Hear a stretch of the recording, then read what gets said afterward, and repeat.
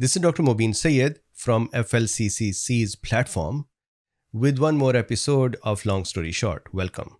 So the discussion today is very interesting, and I'm going to give you a summary right now and then we'll go in the details. The summary is this. These are the researchers from University of Southern California. They had been running a survey since March of 2020, and the survey continued till end of March of 2021. In this survey, they were collecting information from the respondents about their symptoms before COVID, during COVID, and after COVID. And here is a summary. Here is something that is interesting that they found. They found that there are 4 main pathologies, 3 pathologies and a condition that is highly likely associated with long COVID.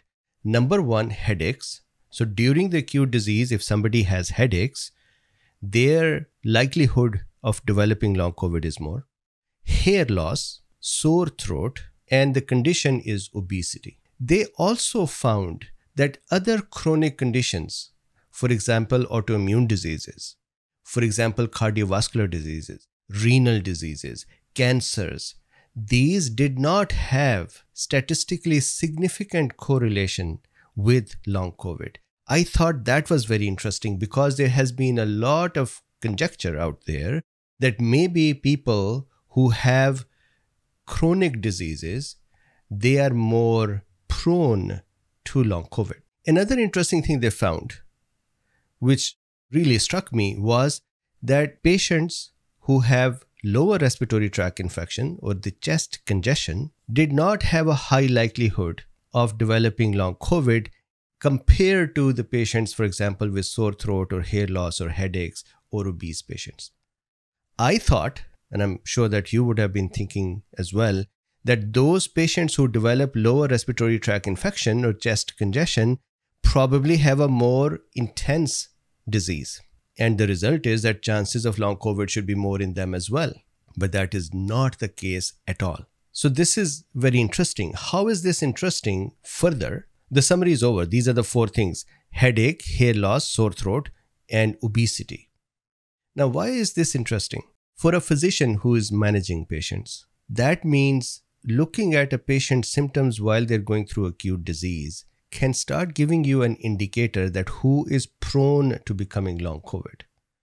Secondly, I think it makes it very clear that prophylaxis or early management, aggressive management, doing everything in your power to not let the acute disease be too acute is a very important, not only for the patient in the acute state, but for the long COVID as well. So with this discussion, there are a couple of more things. So summary is done. So if you just wanted to hear what are the 4 predictors of long COVID according to this study, then these are headache, hair loss, sore throat, and obesity. Now I'm going to go in details. And one more interesting thing that these researchers did was they said we looked at various other long COVID studies, and they said we noticed that majority of the studies, actually they think theirs is the first one. So I can say from their point of view, they noticed that all these studies did not account for pre-existing conditions, not chronic conditions, but pre-existing symptoms that may be similar to long COVID, and they did not discount them from long COVID. What does that mean? I'll give you an example. Imagine if somebody has chronic fatigue. So these are not the chronic conditions which are more risky for COVID, but chronic fatigue, for example. If they have that condition before the COVID, then during the COVID, the fatigue increases, as they found out, and I'll show you. And after the COVID, the fatigue's intensity or percentages go back to where it was before. Now, they said that other researchers possibly took this fatigue and accounted that as long COVID, while in fact, that was an pre-existing symptom. So they removed the pre-existing symptoms from the long COVID. So in a way, they redefined the long COVID as a symptom that occurs during the infection and then persists after the infection, but was not present before the infection. I think that there should have been one more type of symptom added, and that is a symptom that was not present before the infection or during the infection, but surfaced after the infection and is not explained by other reasons. That would also be long COVID, in my opinion. So this is a very interesting redefinition of long COVID they did. Then they did one more important thing, and that is they said the previous studies, majority of them, had counted or assessed the prevalence of long COVID by looking at outpatients and inpatient patients, or hospitalized and non-hospitalized together. And they said that that causes a skewing of the percentage because hospitalized patients tend to develop more long COVID. So this study, in here, they actually removed hospitalized patients from the assessment of long COVID.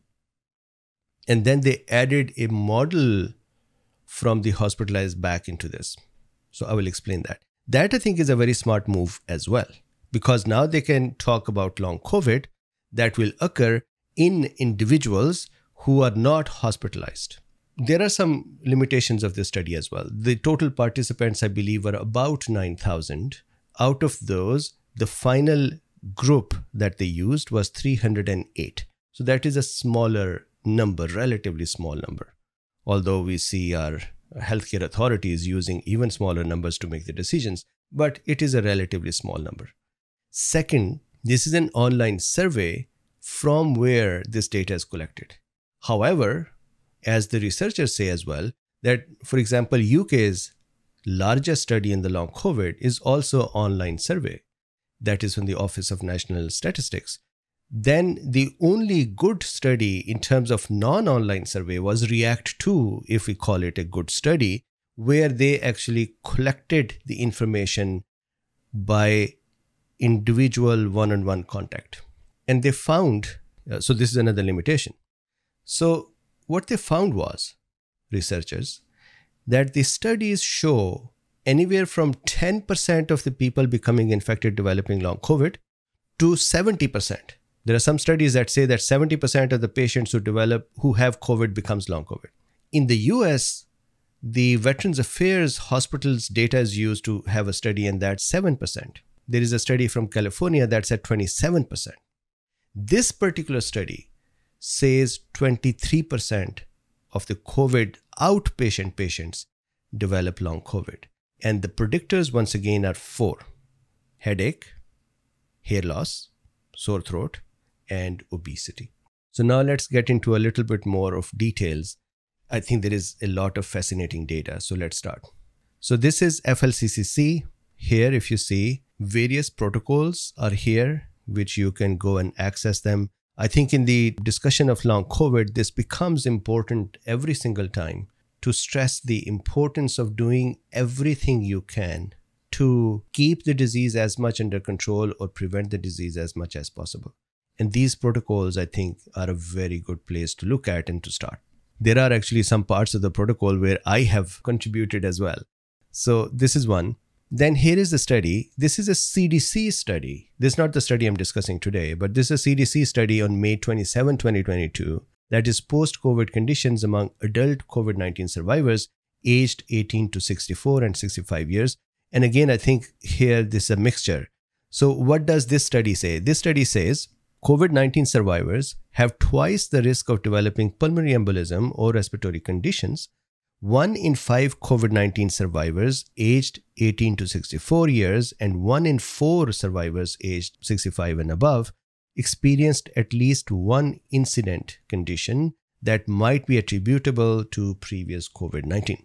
So this is CDC's. Then here is the study that we are discussing today.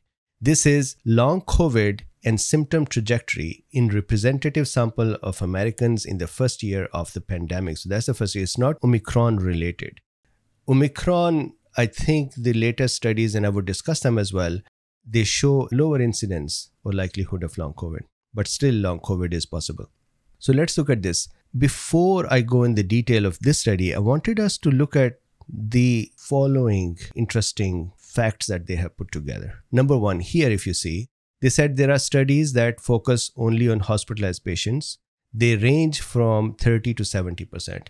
And I have a comment here as well that sometimes the post-hospitalization state of a patient has two primary categories or phenotypes, main big phenotypes, and those are organ damage during the acute infection and then the results of that disability of the organ to function correctly. And then the immune dysregulation resulting in the long COVID symptoms.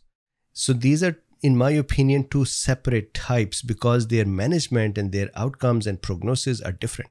Here, I think in these studies, they do not separate them out. They just have a collective number. So that means if somebody got severe lung disease, lung damage after COVID in hospital, they might actually just be counted as long COVID.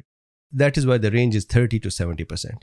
Then the researchers show here, if you see the next one, there is another study, non-hospitalized individuals, 33%.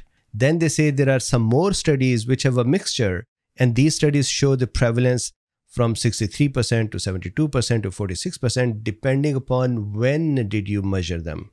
30 days later or 60 days later or 90 days later. So for example, 90 days and above, 46%. 60 days, 72%, and 30 days, 63%. So they said these are kind of skewing factors, and so these studies are not generalizable. Then here they said there are two good studies. One is from the Office for National Statistics, UK, December 2020 study, older. And in this study, they had a survey of 8,193. This is also an online survey. And they came back and they said, you know what, 21%. Then they were 10% after 12 weeks. So this is what ONS actually says, that 10% after 12 weeks. Then you may have heard about the Zoe app and their studies, and these are also online surveys. Then this is the study Whitaker et al. This is 28,713 respondents. This is React 2. And here they thought that the prevalence was, I think, about 30%. So the reason researchers bring this up is to say these studies are all over the place depending upon what are the number of symptoms they included, when did they do the follow-up, did they look at the patient before or not? All of them did not. This is the first study that did. And then did they create a long COVID assessment by mixing outpatient and inpatient? So with this, they of course corrected for these things. So now let's look at my diagrams and go over some of this data that they have produced. So first of all, I said before, they say this is the first study where they have redefined the long COVID by including the symptoms before the COVID infection. And these were symptoms present in a person 1 month before the infection. They called it pre-infection symptoms. Then the infection, acute infection, and the symptoms during that. And then they did post-infection symptoms, and post-infection symptoms were 3 months after. So what is their basic takeaway? I talked about dates before. The takeaway is if you do not consider the pre-infection symptoms, that means that somebody had, for example, fatigue before the COVID, and they continue to have fatigue after the COVID, but that got counted as long COVID. If you do not remove those factors, then in this study, 40% of the participants had long COVID. However, if you account and correct for these pre-infection symptoms and remove them from post-infection, which could be actually erroneous as well. Maybe somebody had the infection symptoms, and even if they didn't have it, they were going to develop it for post-infection. You can't tell, but they removed it. And that is then 23%. This is compared to the UK ONS, Office of National Statistics, who said 12% after 12 weeks. And they measure for 12 symptoms. Whitaker et al. React 2 study, 38%, and they measured 29 symptoms. This study measured 18 symptoms, and the number is 23. So they say one reason that we might sit between these two is that our number of symptoms tracked are also kind of between these two. There is a study on California non-hospitalized patients already done. That study has predicted 27%. So 23% and 27% seem to be more in line. Now, what are the main predictors? I think this is the main takeaway for doctors. Headache, patients with headache, hair loss, sore throat. And what was the odds ratio? Headache, odds ratio 3.37. So 3.3 times the chances of developing long COVID. And statistically significant. Hair loss, 6.94 is the odds ratio. Sore throat, odds ratio 3.56. Obesity, odds ratio 5.44. Interestingly, as I said before, chest congestion was not a big correlating factor. Similarly, education was not, socio-demographic factors were not, the existing chronic conditions were not a factor for long COVID. This is very, very interesting. That means as a physician, if you're looking at a patient, let's say the patient has renal disease or patient has diabetes, then it is not necessary to predict that maybe they'll develop long COVID. These conditions are not associated with long COVID. They had removed fever, although there have been reports that higher grade fever is also a predictor of long COVID. However, they removed it, saying that since fever at the infection stage is one of the potential predictors, we exclude body temperature higher than 100.4 degrees Fahrenheit during the infection stage from our model to avoid multicollinearity. Those two variables have a correlation coefficient of 0.65. So they had removed fever from this. Otherwise, obesity, headache, sore throat, and hair loss. Now, the odds among people who experienced chest congestion were lower, 0.09. None of the existing chronic health conditions were related to having long COVID. The odds were not significantly different across demographic and education groups in either the full model or the model unadjusted for other covariates. Very interesting. Now, in the long COVID, so now we're changing the topic. If somebody did develop long COVID, then what were common symptoms of long COVID?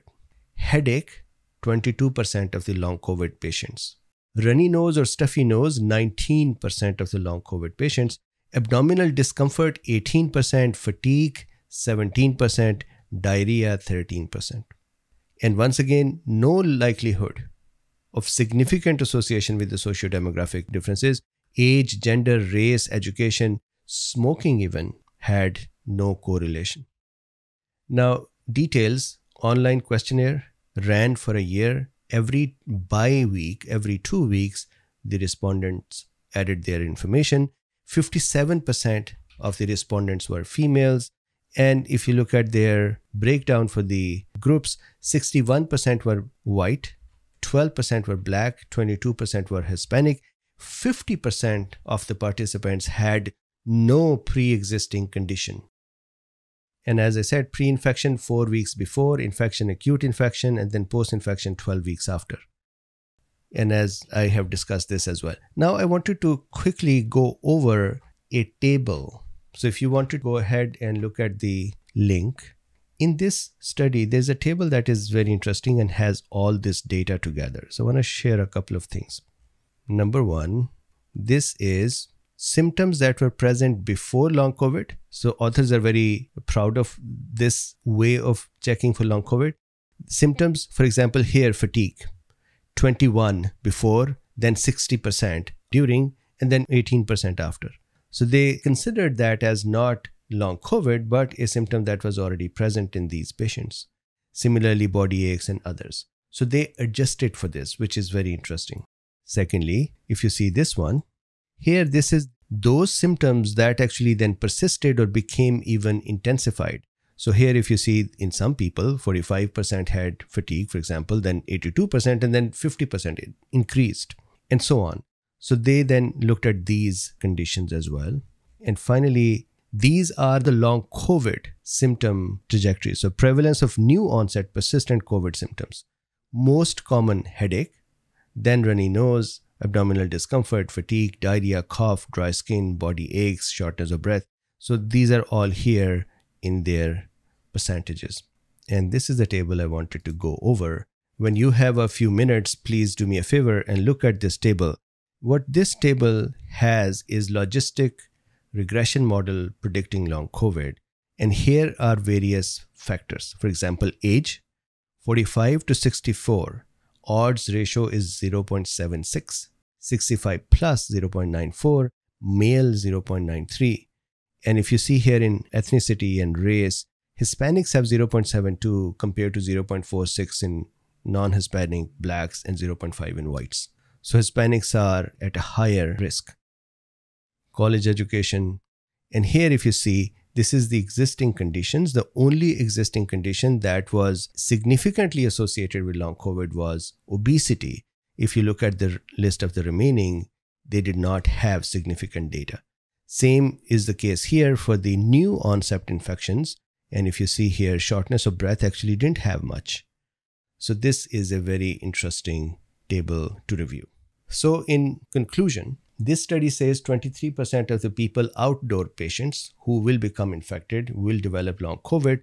This is a pre-Omicron study, so it may not translate well for Omicron, but this is how it was happening. This study also tries to redefine long COVID, or at least for this study's case, they redefine long COVID. That is also interesting.